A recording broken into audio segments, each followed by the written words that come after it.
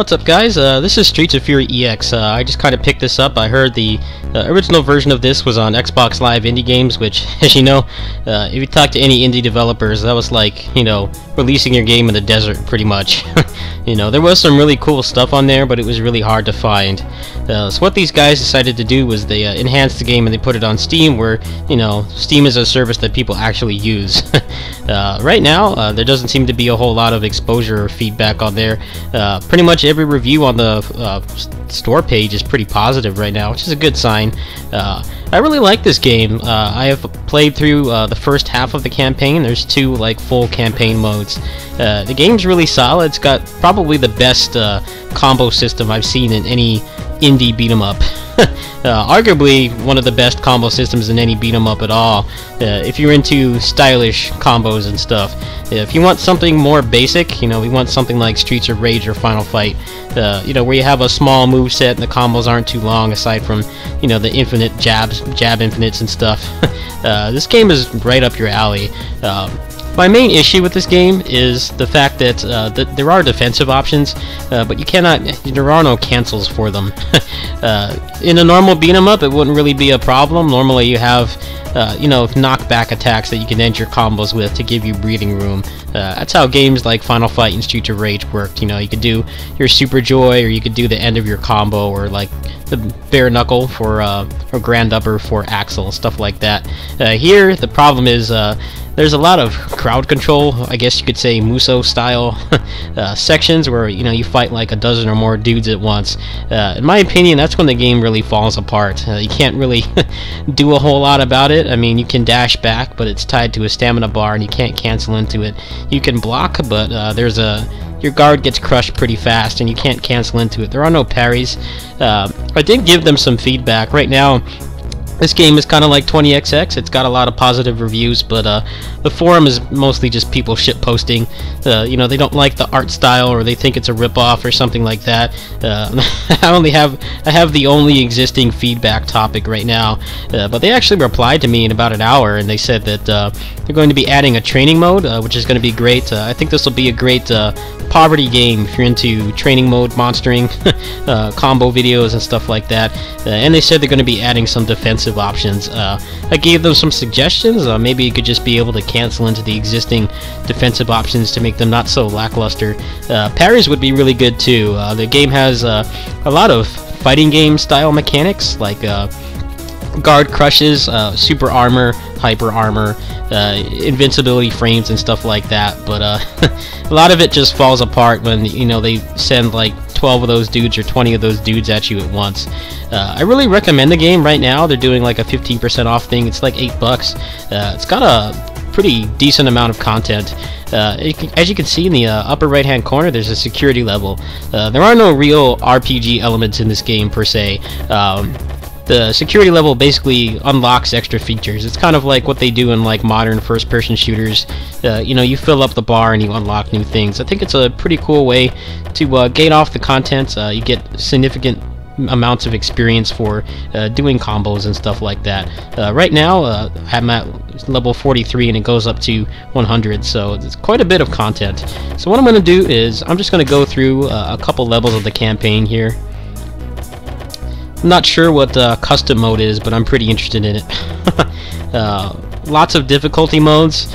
Honestly, I'm probably not going to mess with any of these at all until they fix the defensive aspect of the game, because I can tell it's going to be artificial difficulty galore once you get to the crowd control section. So we're just going to go on medium here. This guy's got some pretty beastly ground combos.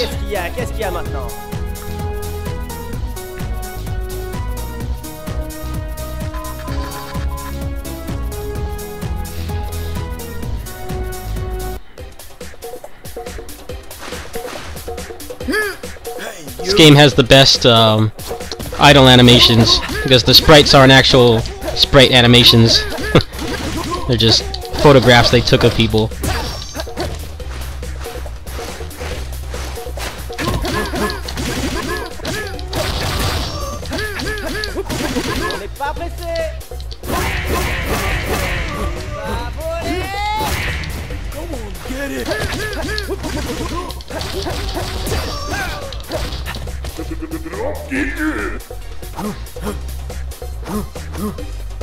I like how this game does not take itself seriously. It looks pretty silly, and they've got kind of a Sims, Banjo-Kazooie type of gibberish going on.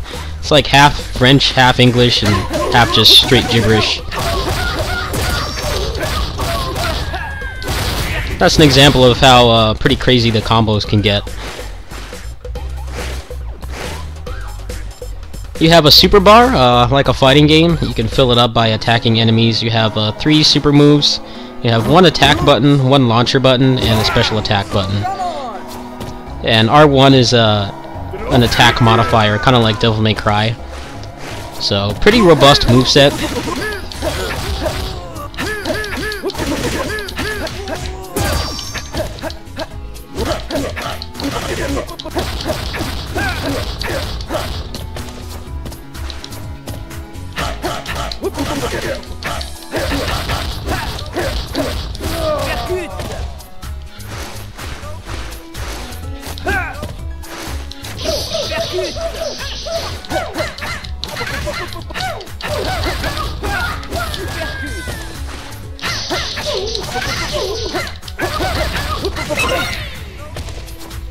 The enemies also have a burst. When you hit them too much, if you try to do like a standing infinite or something, they'll turn red.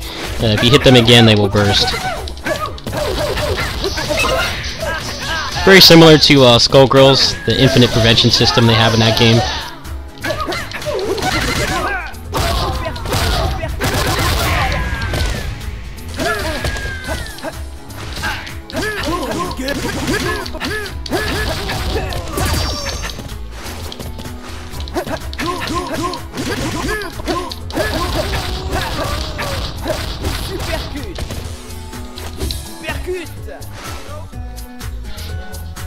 So I'm gonna play through to the first boss here, so you guys get a pretty good, overview of the game. This is where the game starts to fall apart, when you fight a bunch of these dudes at once. Unfortunately, the the defensive options are just not really built for crowd control. And unfortunately, it's a pretty big part of this game.